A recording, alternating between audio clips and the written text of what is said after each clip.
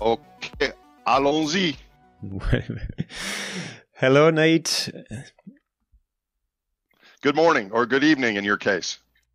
How are you doing? So I'm in Hong Kong, you're in the US. You're Nate Hagens. I've been trying to talk to you for a while. I've been reading a lot about what you've been writing. I'm quite impressed by it. So I'm pleased to have you on Sismic. Can you briefly introduce yourself? What you do, what you write, what you're busy doing, basically. So I used to be in finance. I worked on Wall Street, and about almost 20 years ago, I started to figure out that our economy is based on extraction of natural resources. We don't pay for the pollution nor the creation of those resources. We only pay for the extraction. And that there were a lot of flaws in our economic system. I also realized that the change in our culture and our way of life was going to happen during my lifetime. And so I quit. I gave my clients their money back. And for the last 18 years, I've been putting together, dismantling, re-putting together the systems synthesis of the human predicament. How does everything fit together? Because we're part of a system. Human behavior, who we are as evolved animals, economics, natural resources, particularly energy, money, economic system, ecology, the environment, other species, and how that combines to give a coherent picture both of our situation and possible pathways. So I work mostly on that. I've spent the last 15 years putting together this story of the superorganism, which I know you've read. And now I'm working mostly not on describing the problem, but on describing possible pathways forward. Yeah. So, Sismic is, this podcast is a podcast in which I talk to people that can help us making sense of that fast changing world and making sense of what is at stake in the coming years. So I think we have a lot to discuss here. And I'd like to start with your own worldview, as an individual, and how you like to think in system, as you just said. How do you look at the world today? What are the different lenses? You just mentioned a little bit, but I would like to go a little bit deeper into this. What are the lenses, the different glasses that you are using to try to make sense of what's going on? Like, can we go a little bit into this? Right. Well, the first one is energy and the economy. Right now, we use a lot of fossil hydrocarbons, and people just look at those as the same as they would a coffee cup or a computer or something like that. But energy underpins our productivity in our world. And right now we use the equivalent of 100 billion barrels of coal oil and natural gas per year, which works out to 500 billion human workers. So one of my lenses is that much of our economic wealth and riches and goods and services today is because of this one-time carbon pulse of the last 2 centuries. We've been basing our economy on massive resource extraction. Another lens is the environmental lens. We're approaching a 6th mass extinction.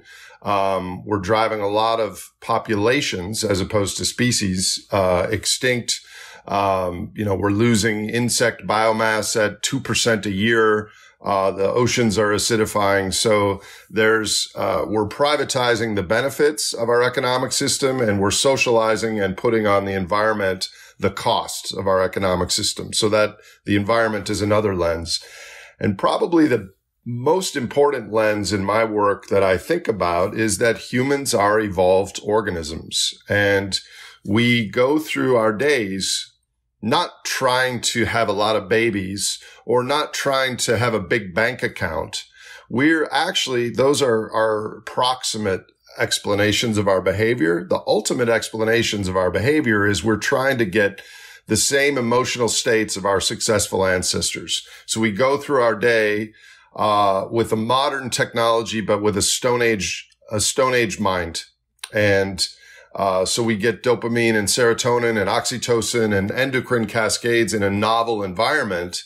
And there's both bad news and good news in that. And the bad news is that we're wired to compare ourselves to others. And in a culture that promotes ostentatious displays of wealth and conspicuous consumption and comparison of others on pecuniary metrics, this is a real problem because people in the developing nations are trying to aspire to be like people in France or the United States. The good news is that we don't need all that stuff to be happy and healthy, because our ancestral, for hundreds of thousands of years, we were in small tribes. And so our real core being is social capital, not all this stuff. So the third lens would be the human behavior lens, because we don't really have an environmental or an energy or an economic problem. Those problems stem from a human brain behavior mismatch in our modern world. Okay. So I think what we'll do also is to try to go into this topic one by one to make sure that we can cover all the things that you mentioned in detail and understand, how this is built. But I would like to start from what you mentioned earlier, which is what you call the human predicament, that is by definition, an unpleasant predicament. For those who don't know, is an unpleasant situation that is difficult to get out of. So what is it? What is that unpleasant situation that we are in? And what are these different components of that situation, the predicament? Right. So first of all, I use the word predicament as opposed to problem, because a problem has a solution.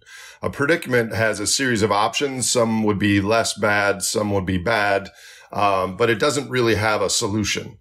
So the predicament now is we have 7.8 billion humans,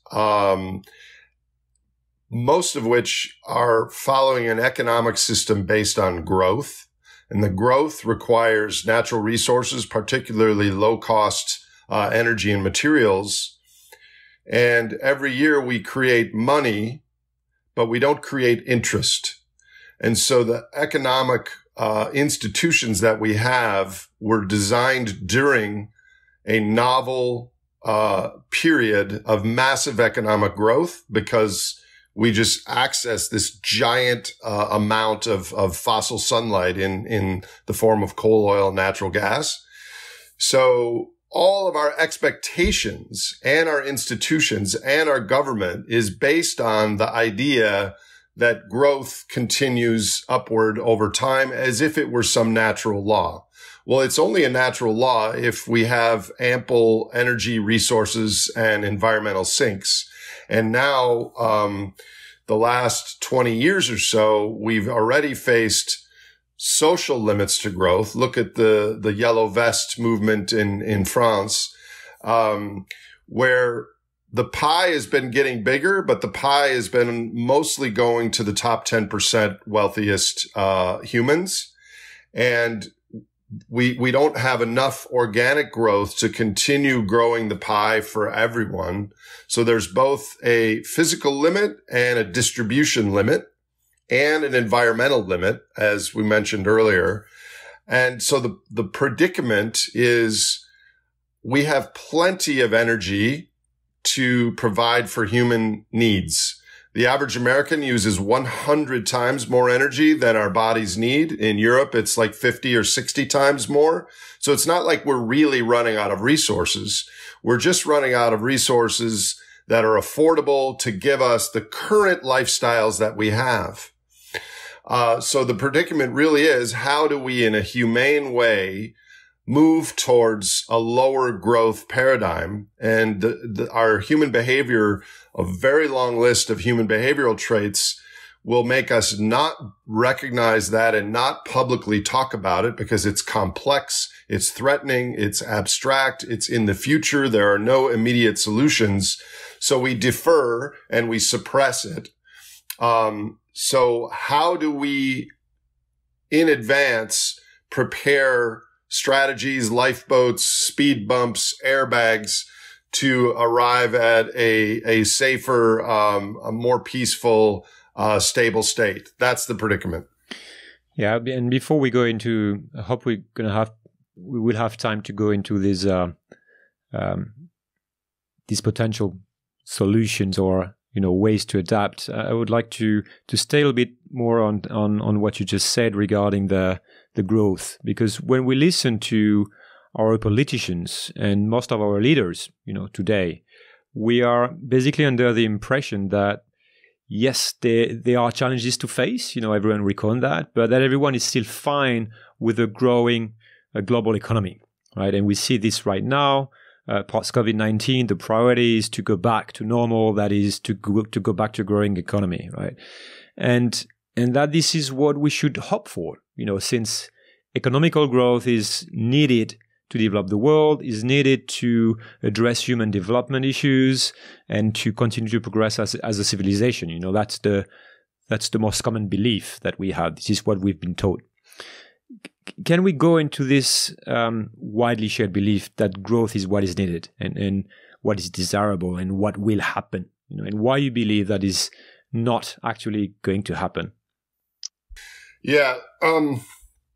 First of all, part of the reason that all this stuff isn't more widely understood and widely discussed is because, as you've mentioned on your podcast, it's not a simple story. It's incredibly complex, and you have to put all the pieces together to understand it. And ecology and human behavior are at the core of it. So on the one hand, the human system of 8 billion people pursuing their own self-interest, getting their brain chemicals in a novel environment, all require energy. So there's a metabolism of our system as a whole that is divorced from our intentions or our wishes to be sustainable or to have something other than growth. Growth for many people actually is necessary because they are in abject poverty. They have to walk 10 miles a day to get water, and they need a little bit more. And they need the carrot that they can live like people in France. So growth, actually for people in the bottom 2/3 of society is a good thing. Growth at the top to buy a yacht or to go on a fancy trip or these things doesn't really translate into human well-being or human happiness. But in aggregate, here's the problem, is that humans are a biological organism collectively. I call it a superorganism. And in nature, you can measure the energetic use of an organism by its mass to the 3/4 power. So there's a stable relationship in nature between mice and elephants and whales that, depending on their size, you can predict how much energy they use. So part of this is a predetermined momentum of global society that if we are functioning without constraints, that we will continue to use a certain amount of energy. Right now, the world uses, or as of the end of 2019, 17 terawatts continuously, 17 trillion watts of energy continuously. And so we can't just say, let's stop that. I think what's going to happen is it's going to stop because of limits to credit, debt, using money to paper over our economic wants. And then we're going to have a window, and I think that window is in the next few years, to hopefully design a system that we base our goals on something other than GDP. GDP stands for gross domestic product. And if you aggregate it all over the world, it's gross world product. And basically, Julian, it's a measure simply of how much energy we burn. Yeah. It's like 99% correlated with how much energy we burn. And we need to move beyond that. Yeah. And there are, if you look for it, it's very easy to find very interesting graphs that show the direct correlation there is between how much energy is being extracted, how much oil is being extracted, and economical growth, right? It's as simple as that. So you could argue that the richest country with the biggest GDP is the one that is burning the most, fuel, or meaning that it has access to the most fuel. But why do you think, why do you think this is not well understood Because once you understand that, and I just recently understood it, like just a few years ago, once you understand that, it totally changes one's perspective on the economy and on the future overall, because we know that also we're running out of easy, accessible oil on which we depend, right? And how come it seems that no one within the business world or politics is taking this seriously? It's looked like I really don't get it. Maybe you have a take on it. Yeah, I do have a take on it. I used to work in business. I have a master's in finance, and I still talk to a lot of my business school colleagues. Most everyone, especially in business schools, view the world in a monetary lens, that human demand and human inventiveness create our productivity. So most people in the business world are what I refer to as energy blind. They do not see that one barrel of oil, which right now is $20, does almost 5 years of yours or my physical work, over $100,000 or much more than that, actually. They don't think of that because they only think of it costs $20. They only think of the cost. They don't think of the 10 or 100 million years it took to develop that oil or the externalities of its pollution. They just think about its cost. But is it a flaw in the basic economical equation, or is it the fact that economists don't have an engineer background? It's first of all, it's a fundamental flaw in macroeconomics. They misunderstand how our productivity is generated.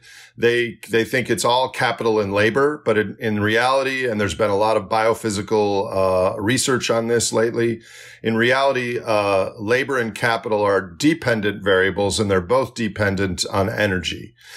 The other thing is the famous Upton Sinclair quote that from the 1930s book, The Jungle. You can't expect a man to understand something that his job depends on him not understanding. Because if we don't have growth, and if we have scarcity that not everyone will be able to consume at the level today, that's a phase shift in people's minds, and it's very threatening, and so they rather don't talk about it. But here's a fascinating thing.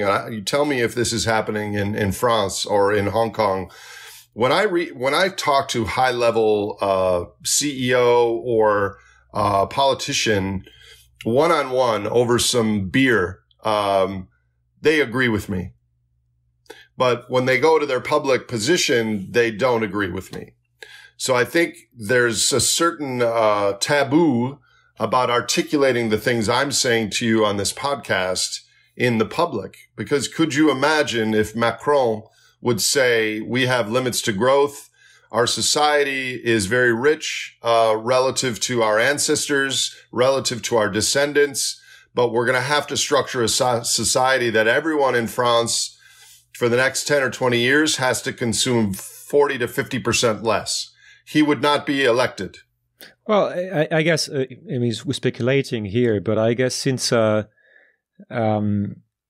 if you explain the reality of things and you say it's based on physics and wouldn't it be more accepted than that myth that we keep? I'm sure that in France, people will kind of read about it and try to understand it, and if it's explained clearly, that could be understood. Maybe I'm wrong, but so you think they don't talk about it because they think that, first of all, it's too long term and it's not in their interest to talk about it right now, and also that people wouldn't understand? I think the core part is psychological, actually. It's not intellectual.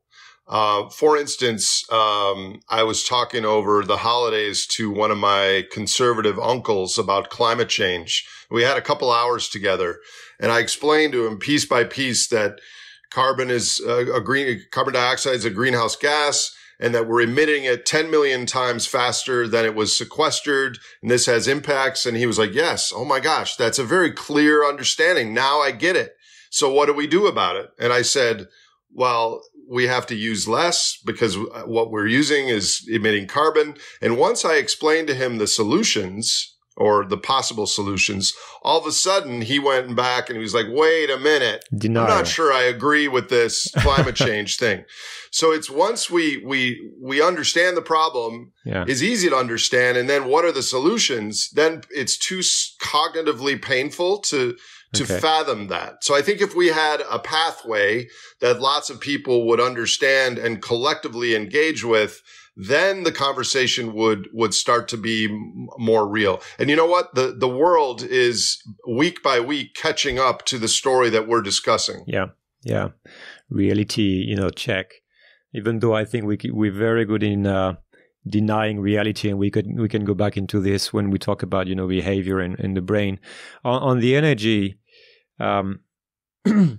what does it mean? So that we are aligned on this. What does it mean for the mostly talked about energy transition, or Green New Deal? Can we hope that new energy sources, hopefully, cleaner, like solar or, like wind power, can compensate the end of fossil fuel and allow us to continue to grow? And by the way, is there another way to grow the economy that doesn't necessarily depend so much on energy? So like some people say, like knowledge economy or this type of concept. Yeah. See, this is why doing these 60 or 90-minute podcasts is not really sufficient, because you have like 5 questions in what you just asked me, and all of them are really central. First of all, if we truly want to grow an economy, you cannot grow it with knowledge. We can grow our experiences and our well-being, and we might be able to shift to such an economy. But right now, GDP, the growth of an economy that actually gives goods and services to people around the world, is absolutely dependent on energy.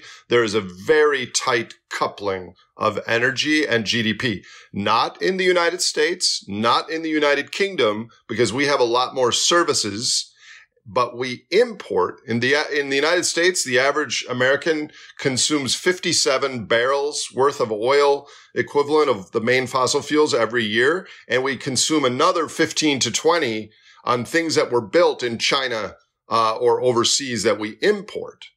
So the world economy as a whole is absolutely tethered to energy use. That's number one. Your second question was about the Green New Deal, and you asked, can we continue to grow using renewable energy? Well, first of all, renewable energy is not renewable. The sun and the wind are renewable. The devices that we build to harness the sun and the wind are no more renewable than a pickup truck. They are rebuildable, not renewable.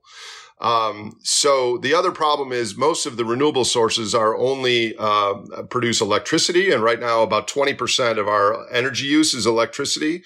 The rest is transportation and heating and things like that. Then there's the problem of intermittence. And all of these things can somewhat be solved. But the biggest problem that I see is that since we have these flaws in macroeconomic theory about the real drivers of growth, we see these fantastically delusional plans where we can continue to grow the economy out to 2050 and also have zero fossil carbon use, which is completely delusional. Number one. Number two is that all of our institutional plans are based on market forces making the best decisions for society. So right now, we're trying to solve climate change by adding renewables to the system in the hopes that eventually the fossil carbon will deplete and renewables will go up. Well, first of all, fossil carbon underpins the creation of these renewable devices. But more importantly is we're just building a bigger system. So last year, the amount of electricity demand in the world, just from 2018 to 2019, the increase in demand alone was greater than all of the solar voltaics put in since the beginning of when they were invented. So we are growing renewable sources quite rapidly, but until this COVID crisis, we're growing our demand for total energy, total consumption greater. So to solve climate change, this will not happen by using renewables. What we really need to do, though, is not say renewables are worthless or not say that renewables are our savior, but to have a plan where we use some portion of renewables to extend our ability to create, invent, design new technology in tandem with our remaining seed corn, which is the remaining oil and natural gas. But that's not happening. The market is not planning for that. And what's happening now with the COVID crisis is energy, natural gas and oil are so cheap that it's going to disincentivize the addition of future renewables, and it's going to accelerate the decline rate of oil and natural gas. Because if oil right now is $20 in the United States, and probably is going to be lower in the future because I expect our economy is going to continue to suffer because of the virus, there's going to be a massive decline in upstream investment. So we're not going to be drilling new wells like was planned. And so what ends up happening is what's called the legacy decline rate, which if you add up all the oil fields in the world, they're declining at around 6% a year. And you build on top of that the new wells and they offset that. But now there's not going to be many new wells. So that 6% decline rate accelerates. So my prediction is that 2018 October will be in the rearview mirror. That will be the peak in global oil production. And the next 5 years, we're going to have a sharp drop in oil because we can't afford it. So many people around the world aren't traveling, aren't doing things. So we're going to have much less oil supply because we have less demand for it. And therefore price is going up at some point, which is at some point, but not for quite a while, I don't think, because because I mean, we were at 100 million barrels a day, and now we're dropped 30%. So there are hundreds and hundreds of tankers in the ocean full of oil floating around with nowhere to put it. So that means to finish on energy also and on growth, and then we can talk about other aspects of how you look at things. When you look at the Paris Agreement and the way the global community looks at the climate change issue and the climate change challenge, and we say, okay, we have this target basically of decreasing our emissions by 5-6% a year, so that we can be carbon neutral in 30 years. And you see that nothing is actually, happening because we still need more energy if we want to grow. And also when you read the Paris Agreement report, you realize that we are supposed to be decreasing our emissions, but not decreasing our economy. So again, how could all these people, experts, politicians, sign an agreement that is inherently false? Or is it false? Or are we missing something? You already mentioned it, but just to link it back to the climate change challenge that we have.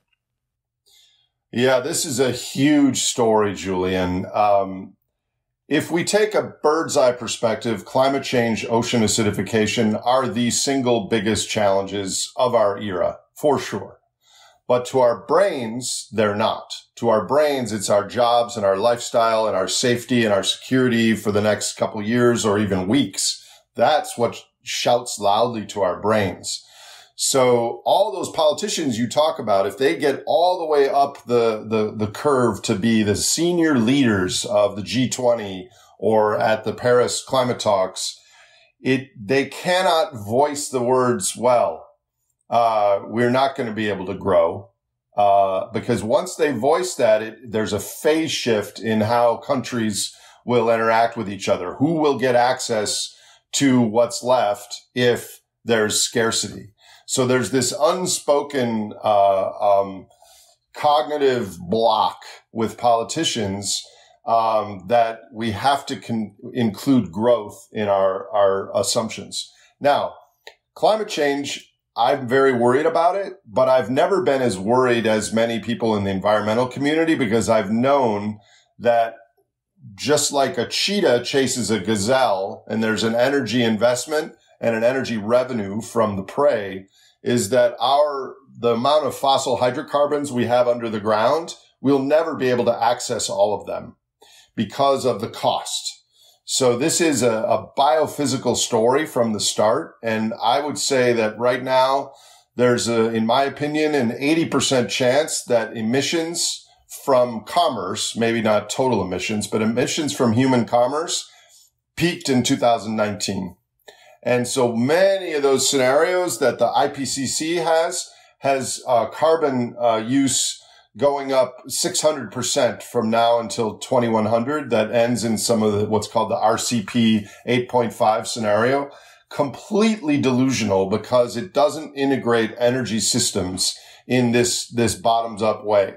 So I think the good news is that I think we don't have the amount of carbon that some of the climate community thinks. The bad news is we're not going to have economic growth, and we're not going to choose that. We're going to have to respond to it. Look at what is happening now. This is a precursor. And so my opinion is we have to, in the next couple months, we have to save the system because, and this, this is a whole nother topic of debt and credit, but we have to save the system in the next few months. And if we do, then we have a limited time, a few years, before the debt to GDP ratio becomes absolutely untenable. And then we have to, the answer to climate change has never been about building renewables. The answer to climate change is system change, where we have to have a different global organizing economy away from GDP. But I don't think that'll happen by us just sitting around and voting for it. We have to experience a crisis like we are now to realize and be educated about how the pieces fit together, and maybe move towards something more sane and more sustainable. So I think we can go back later to what we're going through right now and how you look at the economical issues and the debt thing and how you link it back to this. You mentioned it. You mentioned that another core pillar of your own system of analysis is human behavior, right? So I would like to talk a little bit more about this. Why do you think human behavior is part of the predicament, and what are the different ways of looking at that problem between the brain, maybe the culture, the different things? Yeah. So there's many different aspects of this. We've got time. Some of them have to do with why we consume so much and why we're in this biophysical situation. And some of them have to do with our inability to understand or address these issues. So I'll speak to both of them. On the first side is, as biological organisms, we execute optimal foraging algorithms. Just like an insect or an animal or a bird, we try to invest a little and get a lot. Now, in our ancestral environment, we only had endosomatic consumption. Endosomatic is how many calories we eat in our bodies. So we were tribal hunter-gatherers, and we worked 20 hours a week to get some antelope and some berries and things like that. And then we sang and played and told stories and took naps. We didn't have any external possessions because we had to move around a lot. So we were very, our wealth was very equal, but our status was not. There was always someone who had higher status, whether because they were a better storyteller or more good looking or a better hunter. There was a higher status. So one of our drives as biological organisms is relative fitness, relatively comparing yourself to others. And in a culture that's not based on stories or how good of a farmer you are, but it's based on your bank account and how long your yacht is, or things like, or which kind of shoes you wear. This relative comparison goes crazy exponential and in a global consumption because everyone has advertisements and tries to compete with the people around them. While we forget that on an absolute basis, most of us are incredibly rich versus all of our ancestors and all of our descendants. So it's this relative drive for more. is a big part of human behavior. The other thing is that when you have something, that doesn't feel as strong as when you want something. I'll give you an example. I love to go looking for fossils and agates, which are these really pretty rocks. And I'll go to a river and I'll look for 2 hours and I'm just enjoying myself and boring, an agate. And I get all excited. And I love that feeling. But now in my garage, I have 4 giant buckets full of these agates that I never even look at. They're just sitting there like I don't even know what I'm doing with them. So it's the act of wanting. It's the act of purchasing. When you get a new pair of shoes or something like that, that is the peak in dopamine. And then after you've worn the shoes a couple times, you have them, but you want something else. It's so like the philosopher Spinoza says, desire is the engine of life, right? Exactement. So that's number 2. Number 3 is that we're incredibly social as a species. We're what's called ultra social, which is that we collaborate with other humans towards goals of surplus. So imagine if 7.8 billion humans were like leopards, where we were solitary creatures and we only kept to ourselves. We would never have built this massive, complex civilization, because what we do is we self-organize as families, as small businesses, as corporations, as nations, and we collaborate towards a goal. And the goal right now in our culture is economic growth. It does not have to be that, but right now it is. So if you add up all those things, we've become this consumptive machine. Now, the other side of things is the other side of human behavior is why we don't address the issues that you and I are talking about. Well, first of all, we have something called a time bias or a steep discount rate, which is a discount rate is how much you value the present over the future. And as biological organisms, we massively care about the present versus the future. And especially if you're addicted, or busy or stressed about money or any of these things, scientists have shown that you care more about the future even more than the average person. So we're biologically predisposed to really care about the present, not these longer term issues. But here's another aspect why we don't address these. So, you're in Hong Kong. So imagine a giant fish flying above the city of Hong Kong that's purple and it has green wings like a dragonfly, and it scoops down and eats buses in Hong Kong. Any bus that's white, it eats them. So you've never heard that before, and none of your listeners have ever heard that combination. But every one of you imagined that in your brain because another human, just used those words. So the human brain has the ability to imagine millions of times more concepts than actually exist in reality. And so human language is incredibly powerful, but if we're not scientifically trained in energy, ecology, human behavior, biophysical economics, there ends up being so many delusional possibilities in the news and the media, like we build a highway made out of solar panels, which is just not possible to do in an energy positive way. So what ends up happening is many in our culture just hear a story about fake news or a conspiracy theory on why the coronavirus was caused or things like that. And we just believe it because it makes sense. So that's another problem. And then the other problem is that these concepts are difficult to consider because the answers are uncomfortable. In the human brain, there's something called homeostasis, which is our physical bodily process, keep us stable when we're warm, when we're cold, we shiver, things like that. But there's also psychological homeostasis. And when we hear a scary story, we usually have 2 reactions to it. Number 1 is we will deny it. That's not possible. Technology will solve it. This can't possibly be true. I'm not hearing it from any of my friends. Or we hear, oh my God, zut alors, that is a terrible story. And I'm really, we're screwed. There's nothing we can do. And both of those reactions to the human brain are linked to psychological homeostasis, where we feel like we don't have to do anything. So it's comfortable for us to have those views. There's no problem, or there's nothing we can do. The truth is in the middle.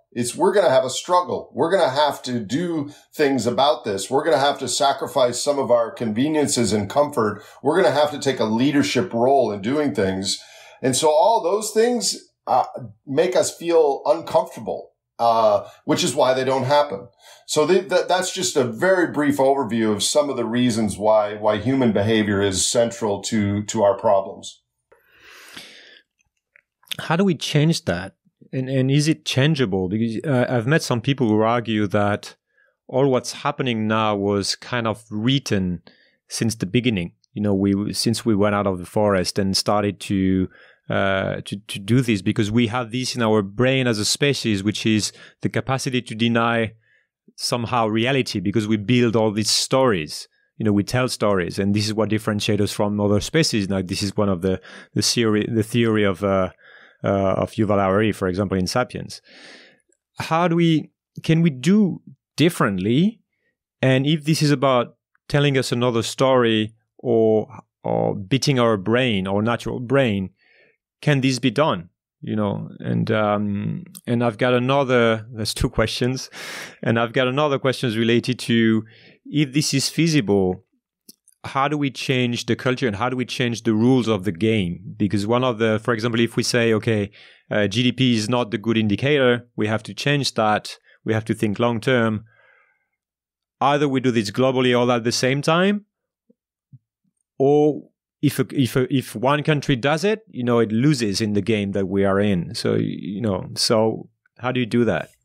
Yeah. Okay. So the first question, the answer to both of your questions is I don't know, but I have some ideas. I understand the questions quite well. I don't know the answers, but it's clear to me that humans are much more egalitarian than our current society dictates. And it's also clear to me that we are primarily socially motivated, not consumption motivated. So I think the physical math of it is there's many, many trajectories this century that are still viable and possible. Politically and human behavior wise, there's giant hurdles. But I'm a big believer in emergence, where you add 1 and 1, and sometimes it can be more than 2 because of some unknown property that you couldn't expect. And so I think there are going to be lots of examples of people living differently, and most of them might end up badly, and some of them will end up pretty good, and 1 or 2 of them might be unbelievably. I want to live like them. They're really cool. They're healthy, happy. They're using less. Why can't we be like them? So I think there are many possibilities given how. So here's the other thing. We talk about overpopulation.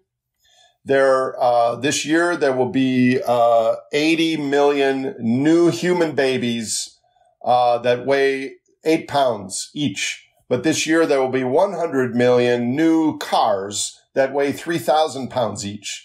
So is it really a population limit problem, or is it a overconsumption problem? So I really don't think that we have hard resource limits, and that opens up a lot of possibilities.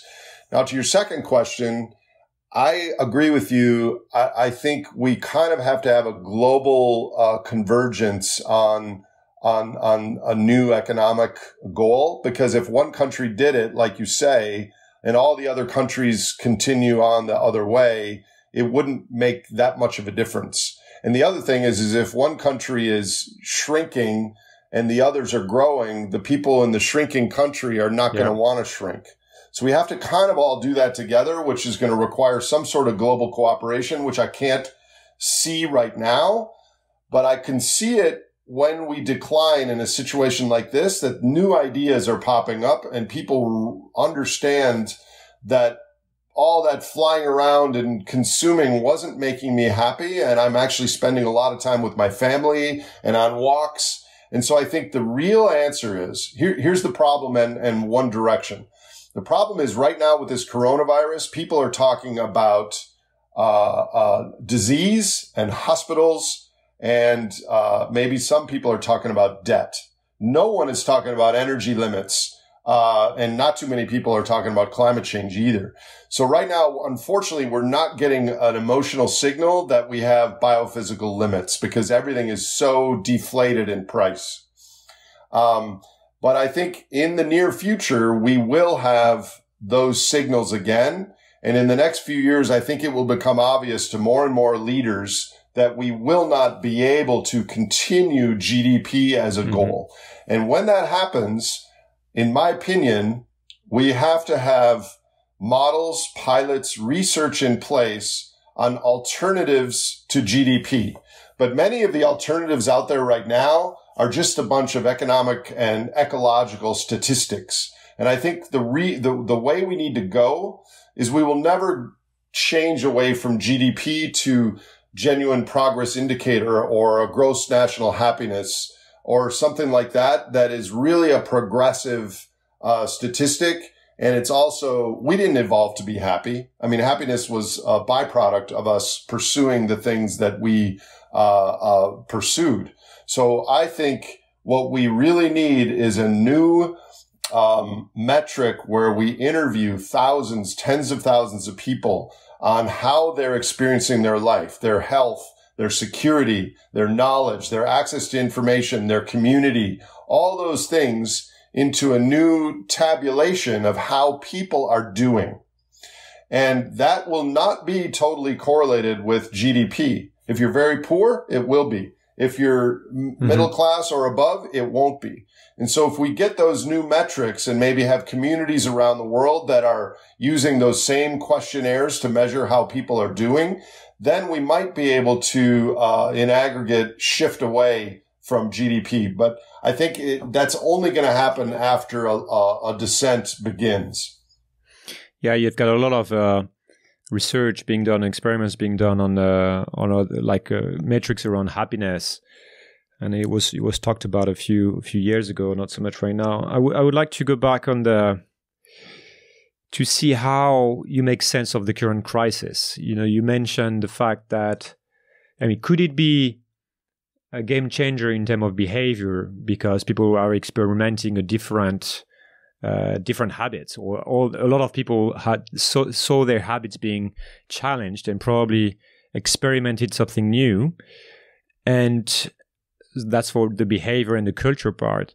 And I would like also to touch on the economics and debt, because we see that this debt issue is clearly, it's nothing new, but it's accelerating right now. So how do you make sense of it, and how do you see it ending, basically? Yeah, well, I'll do the second question first. And if I forget your first question, come and remind me again. So for the last 20 years, we've used the central banks of the world to replace the model of the commercial banks. So for most people don't know that money comes into existence as a loan in a commercial bank just because someone wants it and is credit worthy. So at that time, there is an asset and a liability added to the bank, and everything is neutral from an economic perspective. But from a biophysical perspective, there's more money in existence that is able to be spent on physical resources. Mm-hmm. So for the last 50 odd years, we've been adding more and more money into our system. We've been spending that more and more on energy and natural resources. And when that becomes difficult and parts of the population can no longer afford to access resources, then we issue debt. The central banks of the world, or the government, the treasuries, issue more debt. And there's something called risk homeostasis, which says that if you do something risky, but nothing bad happens, you will compensate and do more of that thing, thinking that it's less risky. So we keep adding more and more debt, and nothing really bad has happened. So we're using that as a model globally to consume more today by making those resources less available in the future. Or so it's like thinking as if we had 2 extra planets. Yes, 2 extra planets. So before this crisis, the world, all the economies in the world had around 3.5 times as much debt as the total size of our economy. So 350% debt to GDP. Now, with this coronavirus, our models say the global economy is likely to drop 15%. There's a chance it might only be 10%, but there's also a chance it might be over 20%. It depends how long we reopen and then the virus comes back and we have to shut down. It depends on a lot of variables. But let's say we drop 15 to 20%. To overcome that, to help people and businesses, we're going to have to add significantly more debt. So a year from now or 2 years from now, if we navigate this crisis, our debt to GDP is going to be 450% or 500%, which is truly unsustainable, but it's doable. We can do it now because Japan has done something similar. But what that means is, in the United States, we just passed $24 trillion in government debt. And in my opinion, we're going to have to do 8 trillion, 10 trillion more to get through this coronavirus crisis. That will never be paid back. We don't have the energy and resources to pay that back. So at some point in the next decade, we're going to face what I call a great simplification, which is when our financial claims deflate down to our energy and material way of supporting them. And there's all sorts of systems and complexity involved in there. So I'm doing everything I can in the next few years to prepare society for a bend, but not a break. Because everyone talks about collapse and things like that as if it were a binary thing. Like we're either going to grow or collapse. Well, there's a huge area in the middle where we decline as measured by the energy and material use, but we may not ultimately decline in our health and well-being and social stability, but we need lots of different people working on what that looks like. And I'm more on the leftward leaning spectrum, but a lot of my colleagues in the United States who care about climate change and who care about sustainability, they think we can just choose to do that. Let's not bail out the energy companies. Let's immediately put a carbon tax. Let's choose to live more sustainably. Let's choose to do a steady state. It's not that simple. First of all, we need people from all political spectrums to agree. And second of all, there's this momentum of the system. There's this inertia of how much energy the mouths of the world need based on our current situation. And so paradoxically, that superorganism paper that I think you read, and that's why you contacted me, I've been writing about how society needs to prepare for this great simplification when we're no longer able to kick a can using debt. But paradoxically, in the last month, I've been advising politicians that we actually need to issue more debt now to get through the next few months. Because right now, I can speak to my country. We have approaching 40 million people are unemployed. There's 50% of small businesses expect they might go out of business by the end of the year. We can't just have those people, give them a little bit of help and have them go into more debt. We have to have the government take over the brunt of the damage from this crisis, because we have two options. We can either have companies borrow more money, individuals borrow more money, and then we emerge from this crisis and they're all much weaker and we have a weaker economic engine. Or we can have the government support everything. And then when we emerge from this crisis, most people and businesses are in a similar state to February 2020. And I think like we do in France. Yeah, like we do in France. Just so. I'm very worried about the United States. Canada's doing the right thing. France is doing the right thing. I mean, France, Europe has some problems because the North and the South are going to have different responses. But the answer is the governments need to do more, and they can and they should, but it's a political issue. So, debt, since you and I have been alive, my country and yours have issued more debt every single year than our economies have increased in those years. So it's like this snowball rolling downhill that we're blind to. We don't ever think about it. And you could argue also that if we still had Bretton Woods, and if we still had currency, linked to some physics, some physical good, and we wouldn't be able to emit so much debt, and we wouldn't have been able to exploit the earth and the environment so much, and we wouldn't be in that situation. That's just speculating, but there is a direct correlation with how much debt is being emitted, and therefore how much power we have to go out there and dig deeper and cut more things and like fish more things.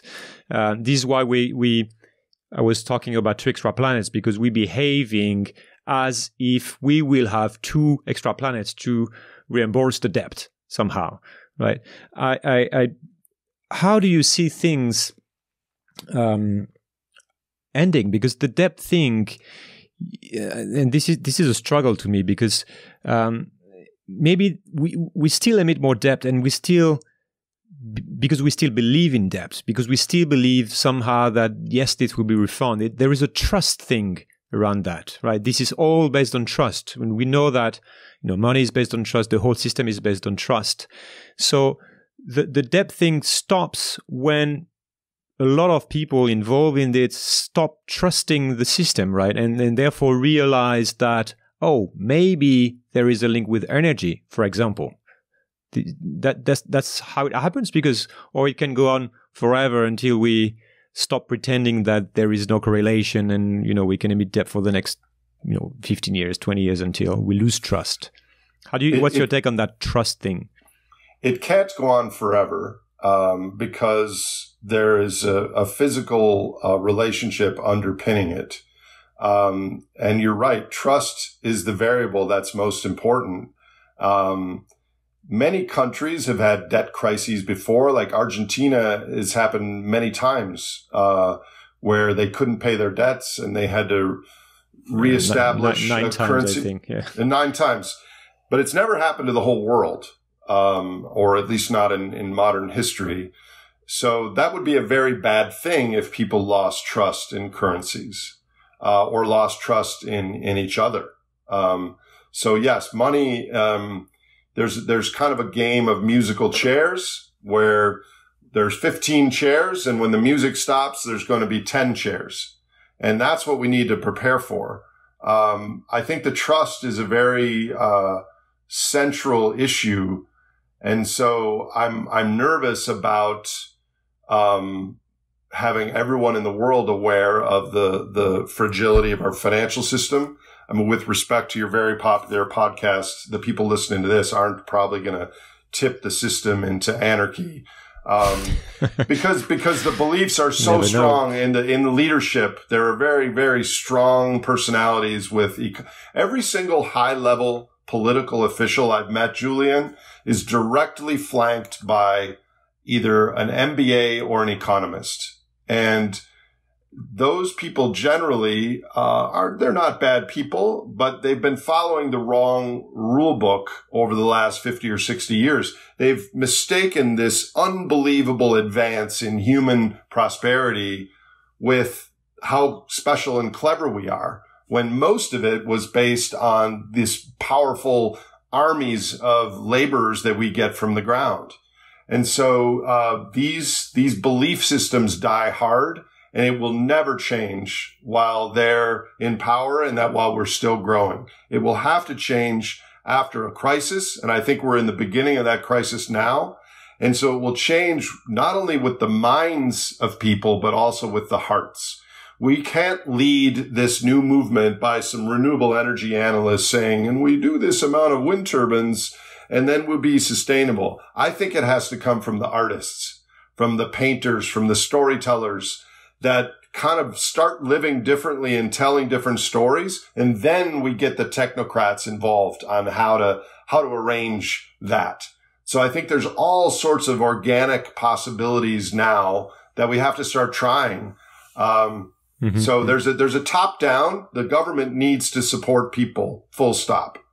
But there's a bottom up that people need to start doing things differently. And that starts with an audience of one. I mean, I've changed some of my own behaviors, and I try to teach my students that the best things in life are free and spend a lot of time in nature and those sorts of things. But these cultural narratives take 10 or 20 years to happen, and we don't have that amount of time.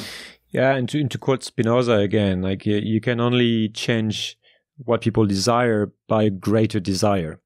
So there's something about building something that's desirable versus making people scared or asking them to change because we have to. I guess that's the only way. And to go back to sorry, go for it. Parce que petit à petit, l'oiseau fait son nid. Exactly. Step by step. I was asking the question related to also behavior on what has happened, what's happening right now with this virus. How do you see the culture being impacted by this? Yeah, that's a fascinating question. In my country, I think you're having and will continue to have this bifurcated response where some people like me are working from home. I have a garden. I live with my dogs. Things are not so bad. I'm not traveling. I go to the grocery store once a week. This is a mini vacation. For a lot of people, this is a disaster. They have no money coming in. They have no savings. They're very worried. They're very anxious.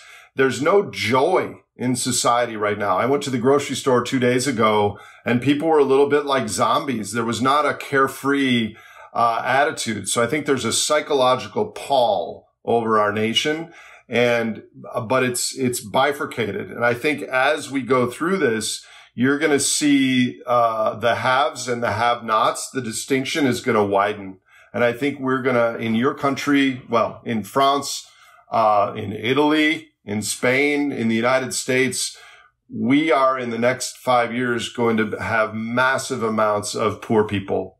And hopefully, these communities will self-organize and start to do things differently. And hopefully the wealthier people with resources in those communities will give something back and try to rebuild ecological restoration or little social projects involving the teenagers in their towns. But I think we're going to have very large antagonism towards the rich in coming years. And I think even though, it's not the fault of the rich, it's the fault of the system. I think this time around, there's going to be some, what we call in the U.S., perp walks, which is they're going to choose some people to take the blame for what happened in the financial industry because all this cheap money and debt in the last 10 years went into stock buybacks so that we enriched the CEOs, but didn't really create productivity. There was anger about that in 2008. Now I think it's going to go beyond anger. So I think people are hopeful that this is going to end. But unfortunately, like in my state, in Wisconsin, last night, the governor, the Supreme Court just said, no, the lockdown is unconstitutional. Wisconsin opens today. And so I think some people are too afraid to go out and change, but a lot of people will go out and do things. And in 2 or 3 weeks, we're going to have a spike in cases. Yeah. And then once we have a second wave and people realize that this isn't over yet, that's when the psychological toll is going to start to happen, which is why I'm working with policymakers to expand the government support for individuals and businesses because there's no other way. You mentioned it, some people believe that this can collapse. And we were talking about this before we started recording, but you are aware that in France there is a movement that is called collapsology, which is related to the fact that the theory that a lot of people actually are into this more and more, the fact that everything could fall down and that all the systems as it's working right now could stop, and more or less progressively, but that this is kind of inevitable. What's your take on this movement, because you know a little bit about this, and do you have the equivalent in the US? Yeah, well, I think anyone that's paying attention to these issues and is fluent in how things fit together and is honest has to admit that there is a chance of collapse. And collapse could be absolutely horrible. Like Mad Max, nuclear plants going critical, tearing down forests, etc. I just don't think it's as likely as most people think. Because there's a momentum of humans self-organizing around energy. If I had to put a percentage chance, I would say maybe 20% chance. I think it's far more likely, 90% likely, that we will bend and then figure something out. For example, on renewables, right now, we could, if we wanted to, use excess solar and wind production. If we overbuild, we could use the excess near water to use hydrolysis to create fossil fuels, to create heavy fuels. But that would cost $10 US per gallon when fossil gasoline costs $1 per gallon. So we would never do that based on a market system. But if we had some sort of a plan, we have the technology to extend our energy capacity into the future. We biophysically can do that. So I think it's governance and getting many more pro-social, pro-future people seeing the correct picture and working on it. And right now we're getting this bullshit narrative that things are just going to grow and all we need to do is get rid of the bad energy and put in the good energy. Or there's nothing we can do. It's going to collapse. So in answer to your second question,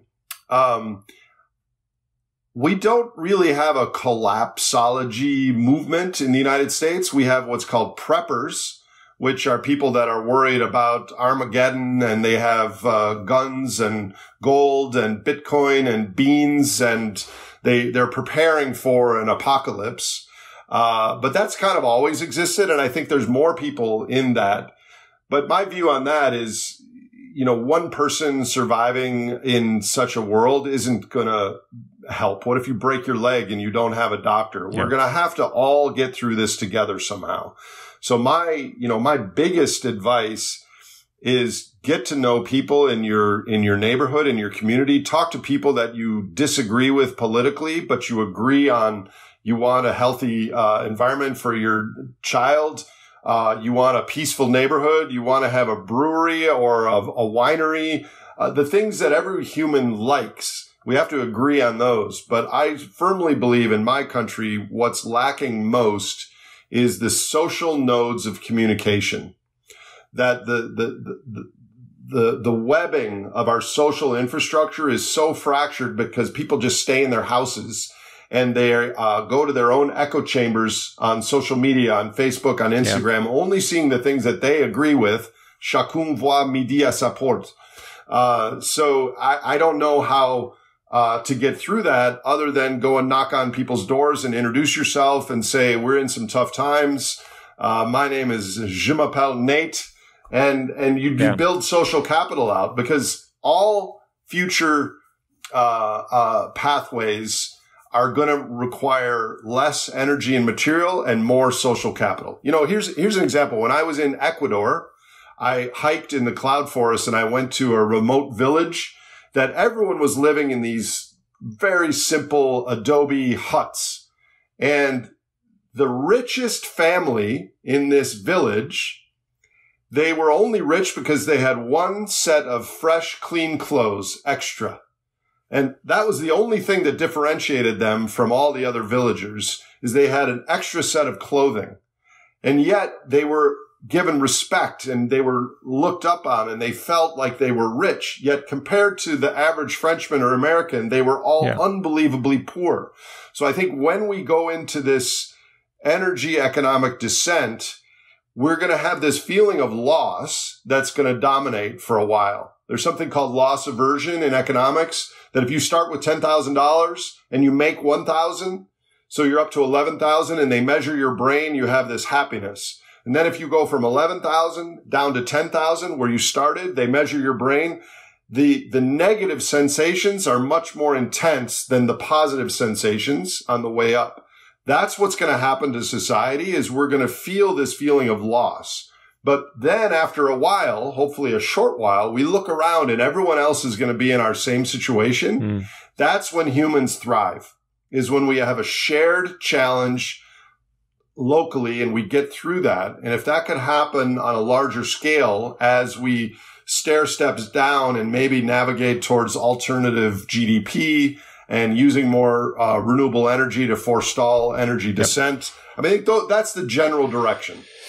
But you touch on many different things here. There is the topic of inequality. There is the topic of the fact that we all live in our information bubbles, our own reality, and we all not all countries and all populations are equal. You've got countries like the US where you've gone very, very far. Like you don't even walk in the streets in most cities, and you stay in your car, and you don't really get to meet physically a lot of people. And everyone has a weapon, etc. But in other countries are, as you just mentioned, you still have a social link that exists, and people spend time with their family, with their elders, etc. Still, you could argue that globally we are in that situation much more than a few years ago, where there is much more inequality. There is much more. It's much more difficult than before to listen to each other. We've got so much information coming to us. You see what's happening everywhere. Like people just shout at each other online and are very fixed on their position. So it's kind of, we have this setup, which is we have this situation that is one of the most challenging we've ever had. For the climate change is coming, and it's here, and with the consequences that are inevitable, plus the decrease in energy, plus that situation where we probably have a lot of the wrong leaders and the wrong setup. So I would like to touch on to go back to that great simplification and how do we handle that? It's the perfect storm. Mm-hmm. Well, we handle it both from the top down and the bottom up. And we have to hope we have the right leaders who are educated and aware. In the United States right now, we have no leadership at all. I noticed. Yeah. And that's almost as big of a problem as all these other things we're talking about, because we need people to trust the government, and the government needs to be capable of using science. I mean, science isn't perfect, but science is better than bullshit. And a lot of the things we're doing just make no sense. So we need better governance. And unfortunately, this era of huge economic surplus has self-selected for sociopathic leaders that are their proximate goal is to help society in the future, but their ultimate goal is to help themselves. And in the future, when things are tougher, and that's true on the national level. On the local level, that's not so true. Local level, there are really great leaders in a lot of places. But I think we need to head for an era where people are like, I don't want to be the politician. I don't want to lead. But I guess I have to, because no one else will do it. I will sacrifice my next 2 years to help society, sort of thing. And then on the bottom, we need different leadership examples as individuals and communities that are doing things differently. And we have a very limited amount of time. So many people are just passive, waiting for things to happen. We need to try stuff now. And if you have resources, you need to help people in your community. Keep the community tightly knit, go back down to basics instead of luxury items, invest in hoop houses and greenhouses, and don't plan in your community to build new roads or a new airport. Put that money into protecting the land to grow food, to have a more, prepare for a world that's a little bit smaller again. Because I think one of the externalities of this COVID crisis is, at a minimum, all countries are aware of how sensitive their supply chains are to globalization. In my country, 100% of high blood pressure medicine, the precursors are made in China. That won't continue. We will do something to localize supply chains of key goods. And as that happens, the magnitude of our, globalized commerce system will become more regional and local. And that will build resilience in the system, but it's going to cost more to do that. So things that are important to us, might be more available, but they're going to cost 2 or 3 times as much, which might make us appreciate them more.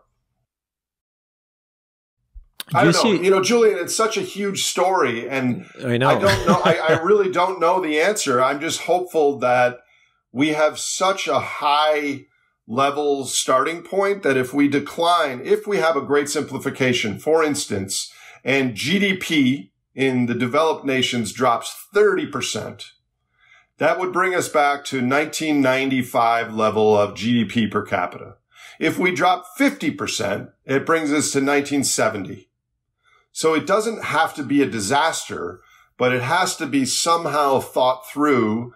And the more people we have that are living kind of a simpler lives where they get their brain transmitters the way our ancestors got them, our brain neurotransmitters, our feelings, by social capital and natural capital and going out in nature and doing things instead of taking an air trip or a cruise, the more people that are comfortable and happy doing that and healthy, that spreads. So I don't know if the collapsology people in France are doing those behaviors or if they're just watching this like a movie and they're ultimately... It's you've got another movement which is close to what you mentioned, which is survivalist, like people getting ready for survival. But I think it's pretty tiny. I think the people that we call collapsologue in France are also thinking kind of philosophically about these things, and so it's and mentioning the fact that it's about getting ready for this, building up building up communities, helping each other, building resilience. So it's not very negative. It's like it's more movement that says, okay, that's going to happen somehow. So it's not necessarily a very bad thing. It could be something different in India and better, but we need to get ready for that. So it's kind of more, it's Well, it's here's another example. So psychologists have observed that when people see an altruistic act being performed, someone helping someone else, they're much more likely to do an altruistic act themselves. We have great imaginations, but our imaginations are much more powerful when we have a direction for the imagination. So we need to see positive examples of things happening, and that gives us ideas of what we could do ourselves. So when we just read about collapse or energy descent and we're going to have to use less energy and the debt will not be available, those are just all abstractions. We need to actually see physical something happening. So we need to populate the world with those positive examples, and then that will kind of like pay it forward. That will spread because we need to see something concretely. We can't just imagine it on our own. I think that's very important, which is why I think Hollywood needs to get involved in this storytelling, because the stories we hear from Hollywood right now are either we're going to colonize Mars because we're so freaking smart, or we're going to have brain-eating zombies. And there's not a lot of stuff in between. Like, we're going to have to use half as less energy, but we're still pretty cool. We have music and sex and invention, but we're using a lot less material throughput. We need to make that articulated as a viable pathway to give lots more people examples of how they can change in their lives. Yeah, it's being able to create, to foresee something that's desirable. And I actually, in France, in that community, you have a lot of people that are saying this and working on this, making how you imagine something that's desirable. And a lot of people get it. And that's also something that's very cool, very difficult for me, for example, because once you start talking about these topics, it's very easy to get trapped into the negative. Yeah, and for sure. and making everyone scared. You talk about these topics at a dinner. Of course, you want to make the point, and you go into this and you say that's fucking happening, etc. And so and people don't follow up because they don't want to hear these stories. So right. And also to yourself, you can become very easily a little bit depressed, etc. So yeah. I guess. Well, and I think there is a really valid or understandable behavior there that when people find out about the magnitude of this story, they seek to tell others because it provides them comfort. I feel this burden, and if I share it with my friend Fred's going to feel shitty, and when Fred feels shitty, I'm going to feel a little bit better, and it's kind of this odd dynamic, which isn't all that productive. But right now, we don't sound crazy anymore, Julian. The things that you've been thinking and talking about are happening now in the real world. So now is the time to have a robust, honest, authentic conversation with people about what we really face, because that's the only chance, is if we get 5 to 10% of the most creative pro-future humans collectively working on the real game board in front of us instead of some delusional one where we can get rid of all fossil fuels and continue to grow. I mean, so we need to get more people working on the real story. What's your take on, you mentioned a little bit on this, but on the role of leaders? You talked about political leaders, but do you have a point of view on business leaders? Because of course, you've got a lot of people that are in a position of power with a huge impact. And as we mentioned before, like these people are kind of forced to grow their business. And how do you what's your take on that? Well, my take on that is we like to blame corporations for our problems, and the CEO of the system, system, capitalism, you're right. Capitalism is just a biological outcropping of a optimal foraging theory, optimal foraging species combined with a large energy surplus. And we self-organized around that, and we called it capitalism. So as we have less energy, I don't know that capitalism will continue to exist, at least not in its current form. But corporations aren't the problem. It's the structure that's empowering the corporations that's the problem. So if there's a bad CEO who's an asshole and he gets kicked out, they're just going to hire another CEO to follow the same rules. So eventually in the 19th century, there was an economist named Thorstein Veblen who made an important distinction between business and industry. And business was what we might conventionally call the FIRE sector: finance, insurance, real estate. But industry was making shoes and food and supply chains and schools. And so I think in the coming decade, we're going to have to use that distinction and focus on industry and basic goods and important things, and business represented by finance. Right now, what's happening, at least in my country and to some extent in yours, is the central banks are guaranteeing all these bonds. Yeah. And so the response is it's encouraging gambling in the market. For example, Boeing just doubled their debt. Now, Boeing has got a really vulnerable business model going forward because they make airplanes and people aren't going to be flying as much. They're not going to have as much money. So the airline business is going to be at risk. Yet Boeing doubled their total debt at an interest rate of 4.5%. And now all these people are buying those Boeing bonds at 4.5% because they know the Federal Reserve is going to guarantee them. I think it would be better if those companies don't go into more debt, but that the government actually takes an equity stake in those companies. Mm-hmm. And so when this crisis is over, Boeing isn't burdened with extra debt and weakened. But my point is that we are continuing to use the central banks to paper over our problem, and financial assets ultimately, I have no idea about the next week or month or 6 months, but in the next decade, it is a certainty that financial assets are going to significantly deflate relative to the real economy. That can happen, and it would be okay, except a lot of rich people would be less rich. as long as we still focus on the industry, is still all the factories and the expertise and the supply chains exist to give people the things that they need in life, instead of measuring our success as a species where the Dow Jones or the FTSE or the CAC 40 is every day.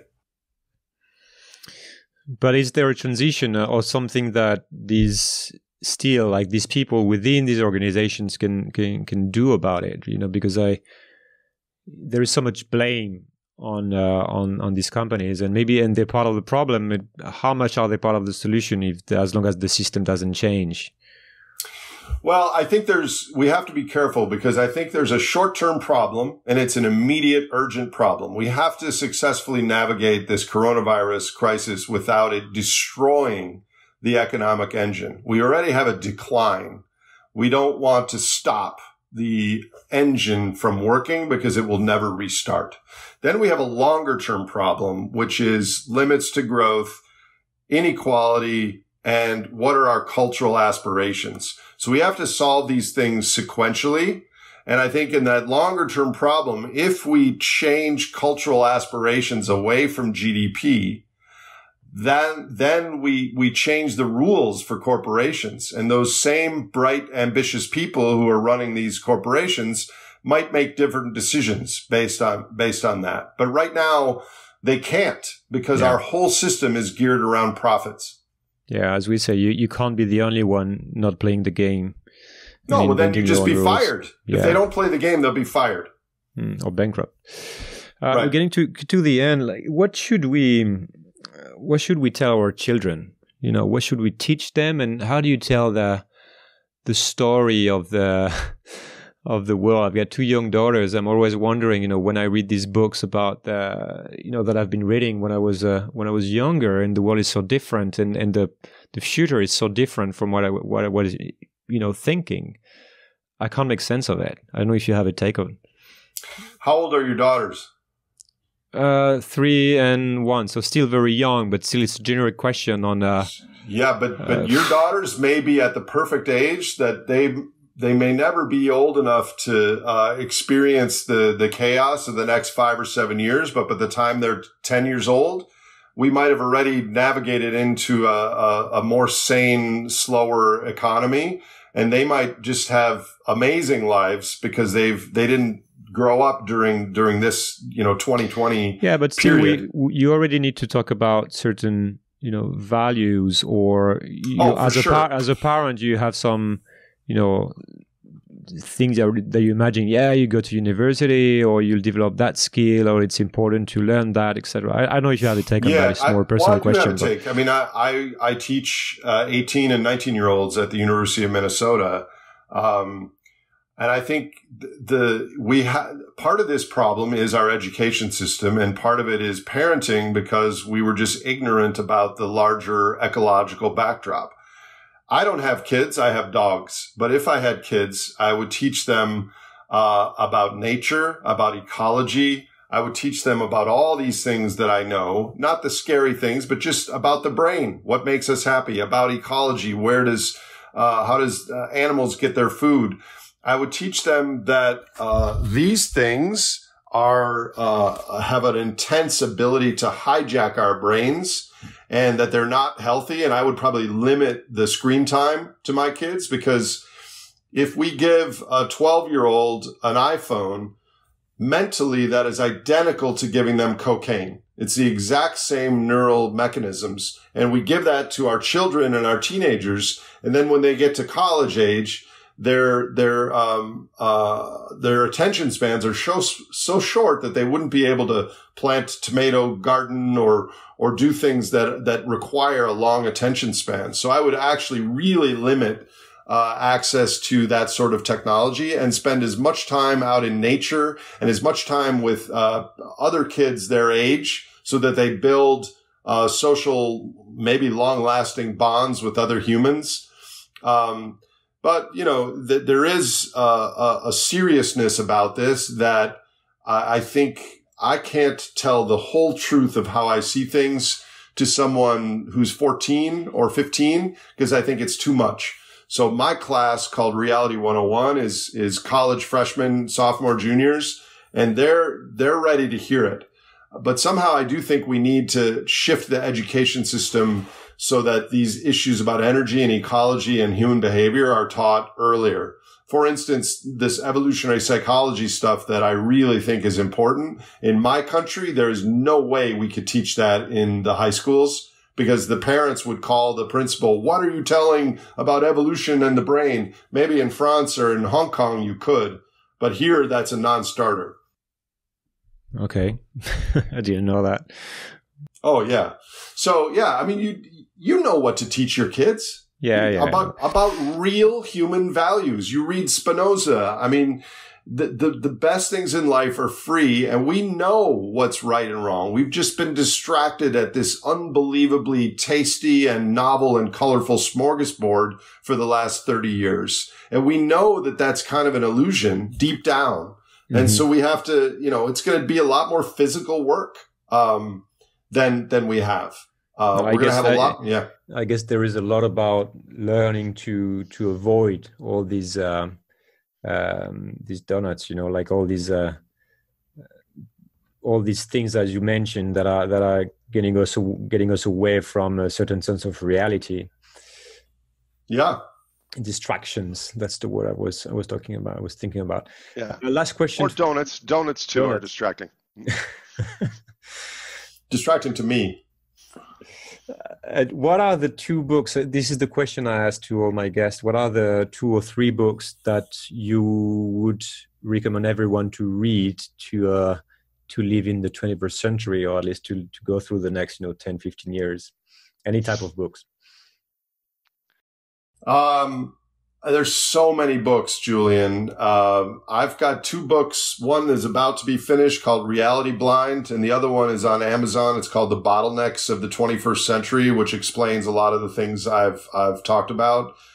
There's so many books on brain and behavior, on ecology, on energy. It would be very hard for me to start with 2 of them.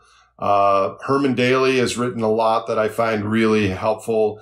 But I think, all the building blocks of the collapsology story, books that were written in the last 20 years, I don't think many synthesize everything together. Like Yuval Harari, Sapiens and Homo Deus, those books were brilliant. I agreed with everything in them, except he also is energy blind. The one thing missing from those books is there was nothing about the energetic underpinnings of civilization. So yeah, my books are the 2 books, and they're almost done. Okay, well, thank you so much, Nate. That was an amazing conversation to me. That will be pleasant to the people watching it or listening to it. Well, we're alive at an amazing time, and this is a time where we can make a difference. And I invite your listeners to think about this and to participate somehow in our future, because all of us can participate, and that's going to look differently for everyone. That's a good takeaway. Thanks. Okay. A bientôt. None of this is rhetoric, and none of it is hysteria. It is fact.